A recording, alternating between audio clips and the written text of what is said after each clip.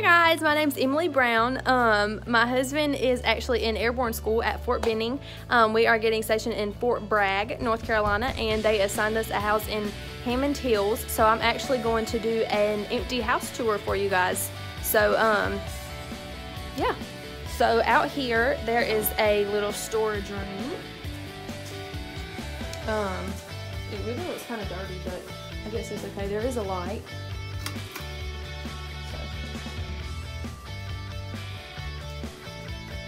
So there's that, and then there are there's a trash can and a recycling bin, and then so here's what the house looks like.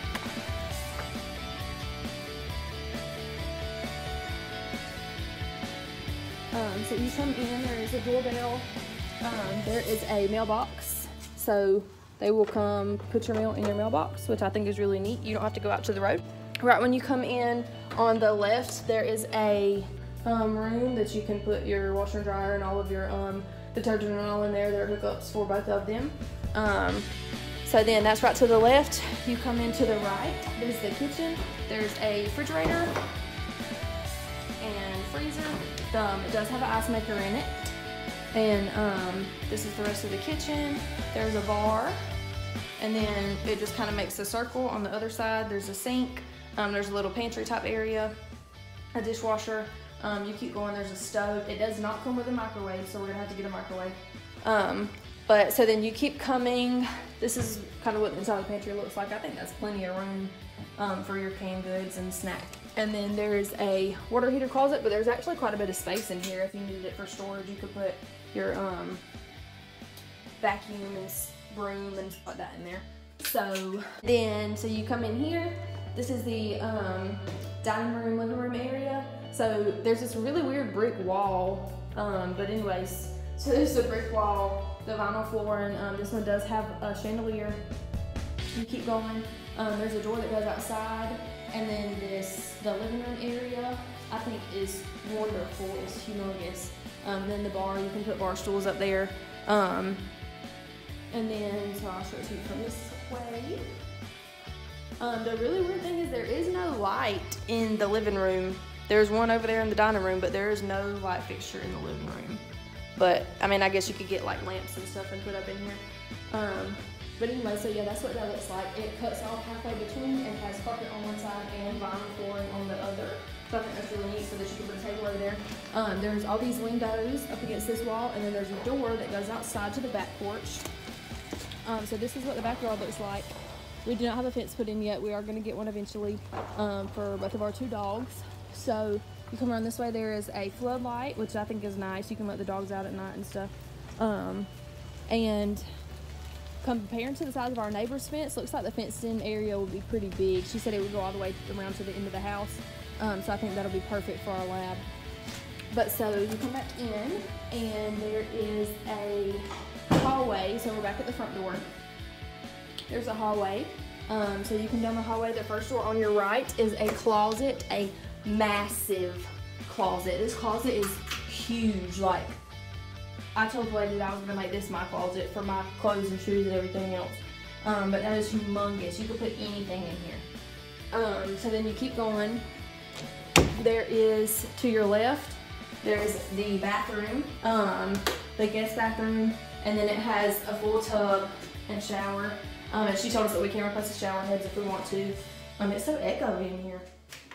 But then there's another light right there, and then another light and fan over the shower, which I thought was pretty cool.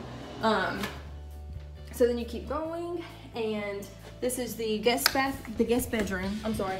So there's your bathroom on the left, your guest bedroom on the right. This wall juts out a little bit, which makes this the smallest guest bedroom, but the closet space is not bad at all. So plenty big enough for like a full-size bed. Even a queen-size bed would be perfect in here. So you keep going. This is at the end of the hallway on the left. This is the master bedroom. Well, it's meant to be the master bedroom. There is a ceiling fan in here, unlike in the other rooms. This is the closet. It's not as big as the first closet in the hallway, but it still is a pretty decent size. It's bigger than the other one in the guest bedroom. So I think that'll be plenty big enough for me and my husband and our clothes. So then you keep going, there are windows right here and up there on the wall. And then the master does have its own bathroom. So you come in, it's the same thing with the lights. There's a fan, a light and a fan, and then a light over the sink. And this one is not a tub, but it is a shower. And I think from looking at the floor plans, I thought the shower was gonna be tiny, but it's actually quite a bit bigger than what I thought it would be. Plenty enough room to like shave your legs or whatever you need to do in there. And then the sink is not huge, but it is decent, like it's okay. So then you come back out of here, and the last room is, well, first of all, at the end of the hallway, there's a closet, just another like linen closet. You can put towels or blankets, whatever you need to do in there.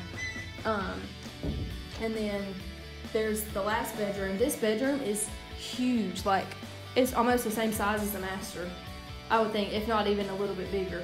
But the closet is actually a little bit smaller than what the master is. So this would be perfect for like a guest bedroom, or even like if you have an older teenager, that would be perfect for them. I would probably make this my guest bedroom, and then the master our bedroom, and then the other guest bedroom our dog's room, put their crates and all in there. And so yeah, there's the house. There's a thermostat, and I'll run through it again. This is like a big loop, kind of. It goes around the living room and back to the hallway through there. So I think it's really cool that this space is so open. We'll probably put our couch like around that corner or something, and then put the TV over here or something. Get some bar stools to put here. Anyway, so yeah, if you guys have any questions, you can comment and I will try my best to answer them. But there's you guys, your house tour. I'm in Hammond Hills. Hi guys, so I'm on my way actually back to Georgia, and I was editing my video and I remembered a few things that I did not tell you guys. So I'm not sure if it's just for Hammond Hills or if it's for every neighborhood, but in Hammond Hills, they actually offer free mulch and free grass seed. So I know the front of the house looks a little bit run down, but that's an easy fix. We just go get some mulch and put it out there in the flower beds, and then we can get some grass seed and put that out there as well, and it'll liven up the front of it a lot. And also I did take measurements of all of the rooms and most of the windows. So if you guys, if you're interested in that, just let me know in the comments, and I will try my best to get back to you with those. So again, thanks for watching, and I hope you guys enjoyed it.